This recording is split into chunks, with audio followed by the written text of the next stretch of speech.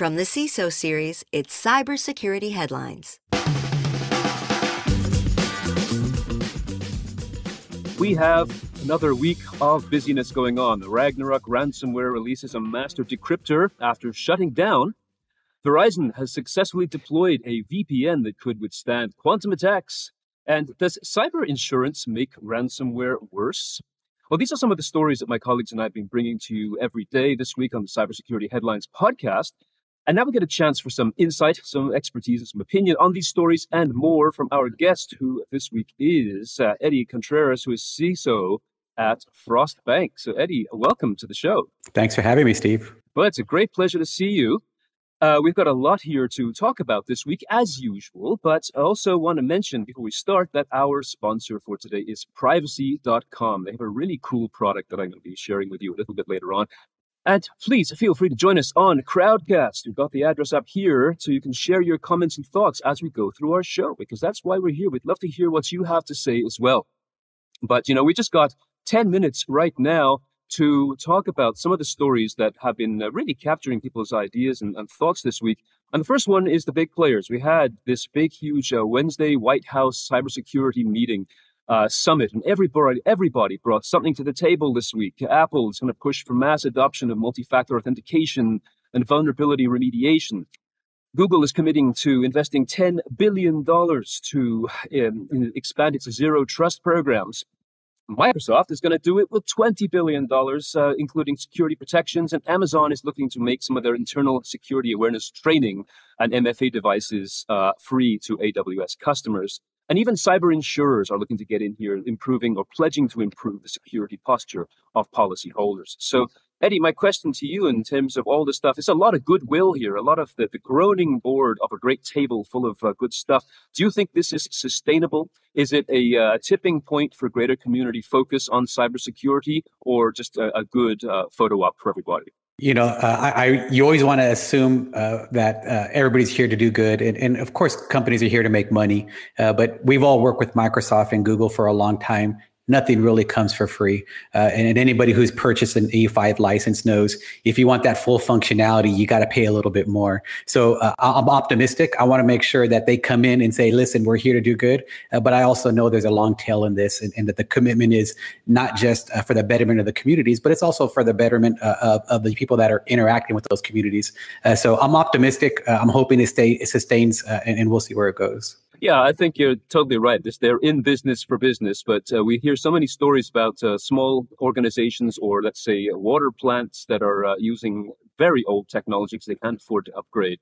So I'm always curious to know whether this will shift public perception as well, and public comfort as they see the big players recognize these challenges as to what they are.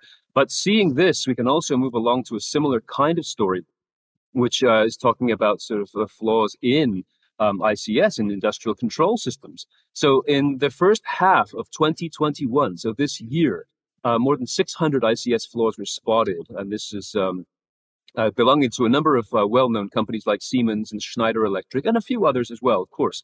And a lot of these vulnerabilities were rated as severe, critical, dangerous to industrial control systems, and 90% of them were discovered to be exploitable without the need for any specialized kind of knowledge. Now, to me, that's a little bit concerning, because once again, we all know about these large industrial organizations and their applications being so vulnerable.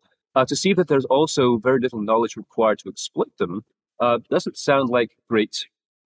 Very, very sort of encouraging. So what is your take on this? Is this just, again, the norm, or should people be doing more on the industrial side? I think this has always been there, right? This is not something that's net new. The way I see this is it does force, a lot of the security groups to reevaluate how they look at infrastructure. And everybody's always concerned about web. Everybody's concerned about operating systems. And you always hear about people bucketing infrastructure. Well, we'll get to that, just because it's a hands-on task. But because we have so many devices in our data centers, because we get black boxes from our vendors, it forces you to reevaluate that logic and really understand, listen, I have to bring them into my TLM program. I have to be able to have oversight of this process. It's no longer a small risk just because the course to remediate, it's such a heavy-handed effort. I think it does force people to reevaluate their programs. It's again, there's a lot of money involved and a lot of legacy technology that has to be sort of solved or fixed or patched over. So we've got, in terms of legacy stories, another one that just is making the sort of the eyebrow-raising headlines right now, I think, is that Apple started scanning for sexual assault, sexual abuse materials. Now, this is something that sounds like a very good and necessary thing to begin with, but it said that it would start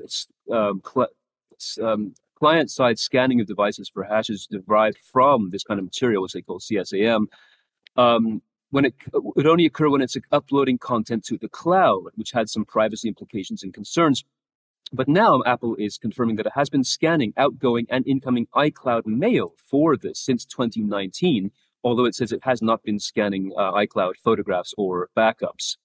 So obviously there's some definite sort of proactive mindset behind this, but privacy advocates are saying, well, this is the kind of thing we should know a little bit more about. And sources tell 9to5Mac that the total number of reports and concerns are only being measured in the hundreds right now. But is this proactive protection, or is this taking too many liberties with people's communication? I think the category offers, the ability to bring attention to this. If you remove the category, which I'm completely in favor of, that's something you just don't want to do, is exploit children. But if you remove the category, it's a privacy discussion. And the assumption is people don't read their privacy policies. There's a lot of end user agreements that people agree to. They scroll as quick as possible to get to the bottom of it. But if you take your time and read it and understand where your data is at, now with CCPA, with GDPR, with so many states applying their own governing bodies to this to say, listen, privacy is actually something we care about.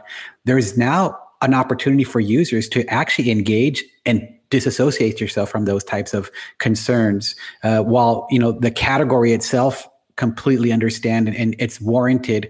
You remove the category, and should a company be looking at your data? The assumption is if you're on somebody's platform, they have that ability. You should never assume your data is going into a database and the IT admin can't look at it. Of course they can look at it. Somebody has to see it and manage it and validate it. So I applaud the fact that they're tackling this category, but I also think people just need to read those policies, understand what's in those policies. Don't just click through it, especially if you're sharing data. It is accessible. Yeah, but have you read those policies? I mean, look at them. I mean, they are impossible to read. And I learned somewhere that half of it is written in all caps, just to make it really hard to read. Not to dissuade you from reading it, but to make sure you really focus on every single word. That's why it's so uncomfortable to read. But boy, I mean, they are. And they have links in there now. They have links, and they take you to a webpage. Oh, if you want to finish reading this, go to the webpage and read the rest of the content. So yeah, they keep you engaged. Yeah, it is there, and it's reading the manual, as the old acronym used to be, kind of. But it's a lot of stuff to take on. But yeah, it is perhaps our personal responsibility to do so. So let's look at personal responsibility here with regards to another famous story from last week, which was the big T-Mobile hack. It seems to be, or perhaps it is anyway, that a 21-year-old Virginia native who now lives in Turkey with his mother claims to be the driving force behind this hack. That exposed the data of more than 50 million people. He told the Wall Street Journal that he did this from his home, where he gained access to a data center near East Wenatchee, Washington, which took about a week to gain access. And he realized how big he got onto something, huge here. Now, he has some particular grudges about law enforcement and things that have happened in his past. But his quote was, "Their security is awful." Now, assuming that this is true, this doesn't say a lot for T-Mobile's security if this is a true story. So do you think it's possible that this is one of these lone wolf type, sitting in their bedroom kind of hacking stories? Could this be possible for an individual to break into someone as big or something as big as T-Mobile? Yeah, I would be really shocked if this was a lone wolf. You have to think about crowdsourcing and how actually people develop code today. The underground and the dark web, it's no different than your CI/CD pipeline. Most code is repurposed, and people have people that validate it. Check this out. Can you provide some input? And so while I think he might have been the face of this notice, I'm sure he's had a back group of friends that have helped him and said, hey, don't forget to look at this. What about this? Here, share, try this out, right? And so, rarely do you have somebody just act on their own and say, let me go do this. You typically have a group of people that provide an expertise in different areas. I know for a fact that, if I was an expert in one area doesn't get you to the keys of the kingdom. You need to go to other experts. And so, my history in this field has been surround yourself with smart people. Collectively, you can do big things. And this kid did a big thing. And while he's the face of it, I don't think he's the only person involved in it. That's very intriguing unto itself, because even if he's not a lone wolf, if he is, as you said, part of a pack, that's another intriguing issue for us to consider as well and always keep front of mind. So I just want to pause for a second here and acknowledge our sponsor for this week. This is Privacy.com. Now, Privacy.com lets you buy things online using virtual cards instead of having to use your real ones, which protects your identity and bank information on the internet. For example, if you're shopping online and you're ready to check out, you simply generate a privacy card that will enter in random numbers, random variables. And should the merchant ever get hacked, the fraudsters will never have access to your real information. So privacy cards are great for monitoring subscriptions and signing up for free trials where a card number is required. You simply close the cards whenever you want to ensure that you're never charged without your consent going forward. So Privacy.com is offering right now, if you sign up for free today at privacy.com/CISO, new users will get a $5 credit to be used for any online purchase that you wish to make. So you can check that out at privacy.com. New Hampshire has been losing millions to basically an email scam, business email scam. $2.3 million doesn't sound like a lot, but for New Hampshire's town, this is a lot of money. And it was the school board, basically the school district, twigged on this when they didn't get their monthly transfer. But basically, they fell for a business email scam and lost a lot. So the question is here, we're seeing a town feeling perhaps they are too small to be a target. That is a very common issue. I'm too small. No one's going to find us because we're just too small. What advice would you give to organizations of any size, as individuals, as companies, or as municipalities, when they feel they're too small to be a target? The answer is obvious, but how would you phrase it to let them know, hey, this can happen to you? This is a great topic and a question I was waiting for. It's the big stories or the big names or the large dollar amounts that garner the attention. The reality is, and I work for a bank. This happens all the time. And it happens to so many people, and the dollar amounts are just small.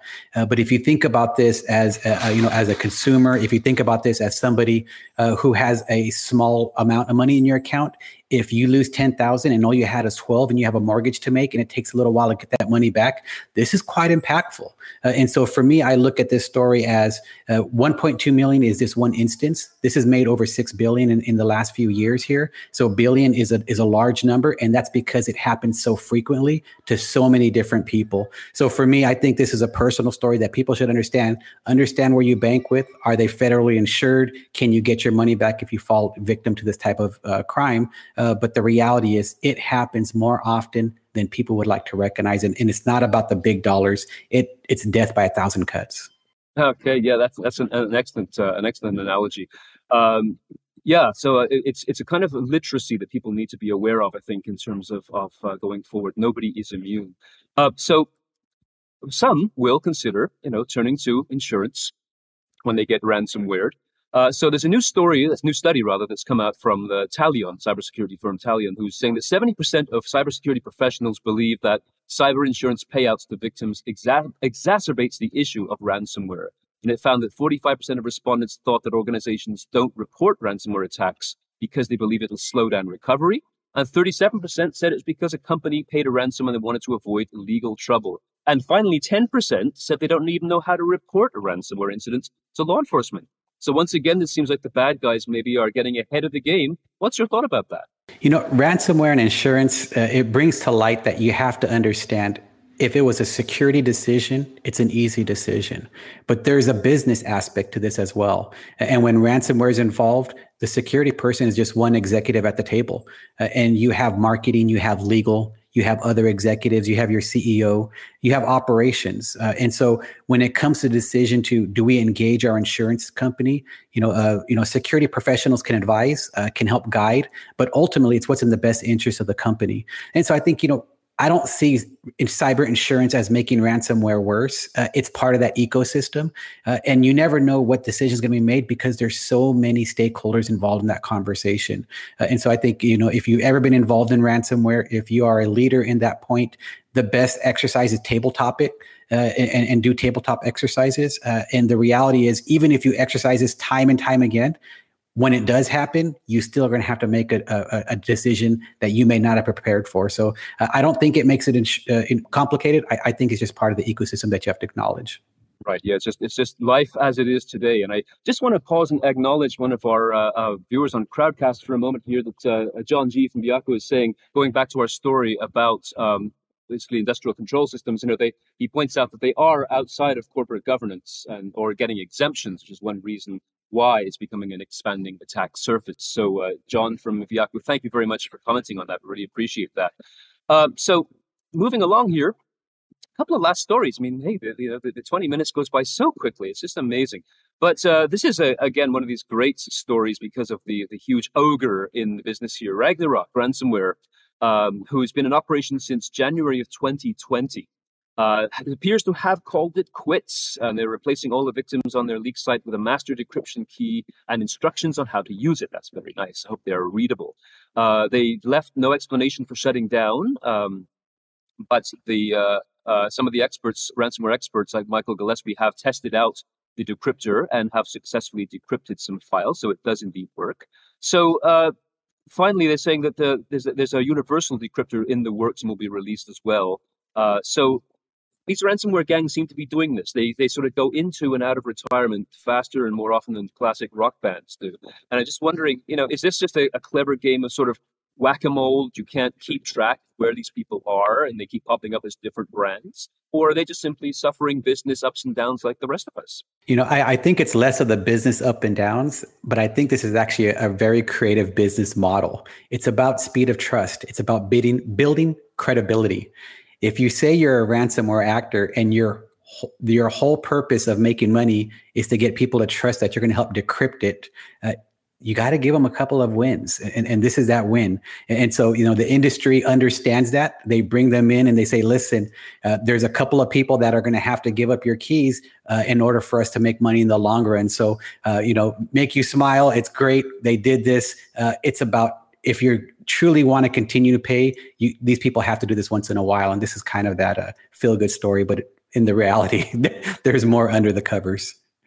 Wow, it's kind of like, the first sample is free. I've heard that a lot of times, a lot of situations. How interesting. That's an excellent insight. Thank you so much. Well, we just have time for one last story, and this is one that I've been looking forward to. It's because I'm fascinated by quantum computing. So Verizon has successfully deployed a VPN that it says can withstand quantum attacks. Now, I'm not sure everybody is familiar with what quantum computing is, but from a cybersecurity standpoint, it threatens to really compress decryption times because of its nature.